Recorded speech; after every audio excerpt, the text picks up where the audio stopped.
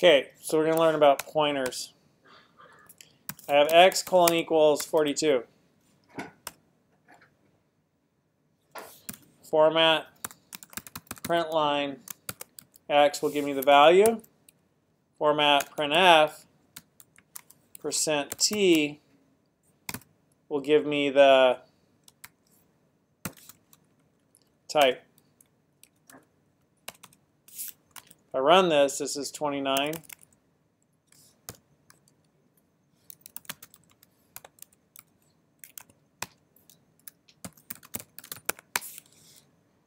$42 and an int, right? Well, I could also do this.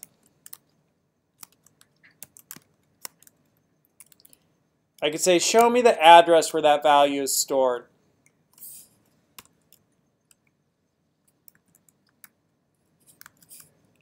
So if you put the ampersand in front of a value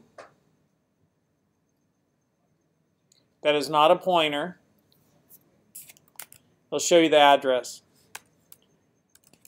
In the computer's memory,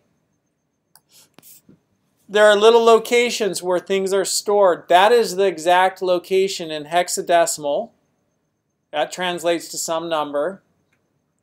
But that's the location where the value is stored. That's interesting, right?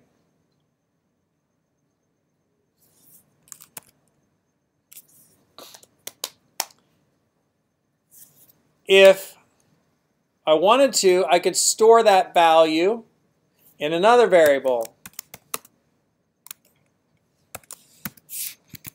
What value am I assigning to y?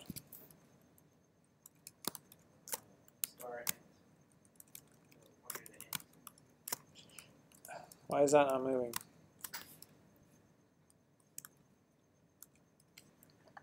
What am I doing?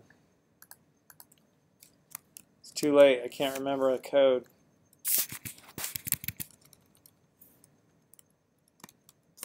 I've triggered some Twilight Zone. There we go. So I'm assigning to y an address, right? That's a memory address. We just saw that's a memory address. So when I assign that to y, I'm going to print out that address right here. But what type is it going to give me? It's a new type. And that new type is a pointer to an int. Because it's pointing to where an int is stored. This address, right, is where an int is stored. So when I have a variable that's storing an address, that's like pointing towards that address. It's like, hey, here's the address where an int is stored. Otherwise, I just have an int. Here, I have an address where an int is stored. So instead of saying an address where an int is stored, we're saying a pointer. Because it's pointing to where the int is stored, right? Like I could say the address to Fresno City College is 1101 East University. Or I could just stand across the street and I could say, I could point. There it is. So this is a pointer to an address where an int is stored. It's a pointer to an int. When I have a value, and by the way, it's a pointer to an int, that star is the type. Right? Star int, that's all part of the type. Here, a little bit confusing, is an operator. When I have an address, let me do it here.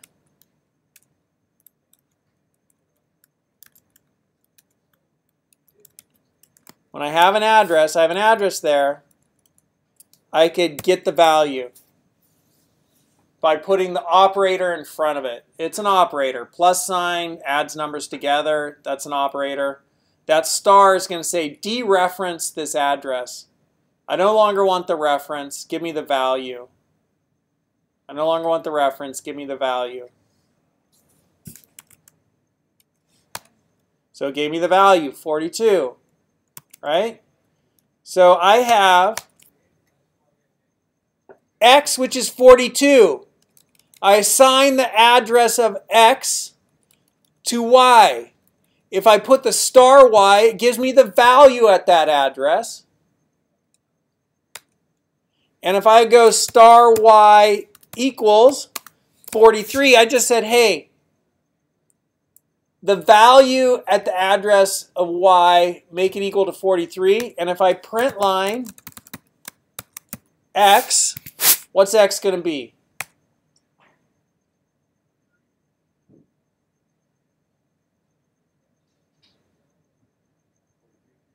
$43.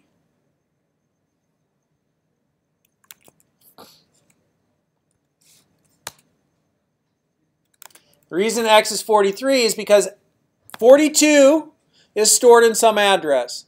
We assign that value, which is an int, to x. And then we get that address. Oh, look, there's that address where 42 is stored. Did I say 43 here a second ago? 42. 42 is a value stored at some address. We assign that value to x. We could see that address. We assign that address to y. Right? We know that that y, the value, the type of the value it's storing is an address where an int is stored. So it's a pointer to an int. Right? Y is a pointer to an int. That's its type. And then we dereference that so we could look at the value and we see the value. 42 is stored at that address. And then we say, hey, at this address, the value there, make it equal to 43. Well, x is looking to that address to figure out what its value is. X is looking to that address to figure out what its value is. And we just changed at that address the value to 43. So now x is 43 because that's looking at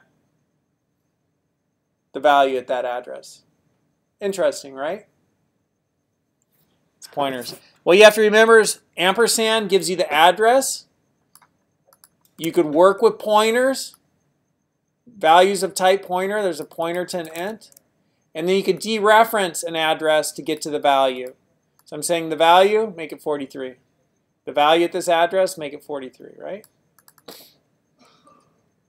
And the reason you want to do that is you'll see things which are pointers to an int or pointers as you look at Go code. So you kind of want to know that when you see that, oh, they're just passing the address. Why might they be passing the address?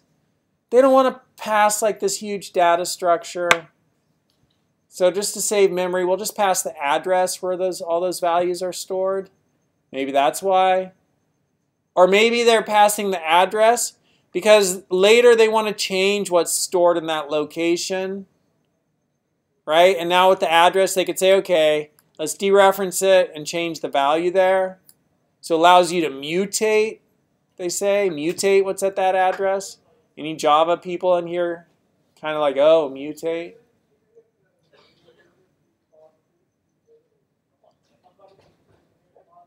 Yeah, that's pointers.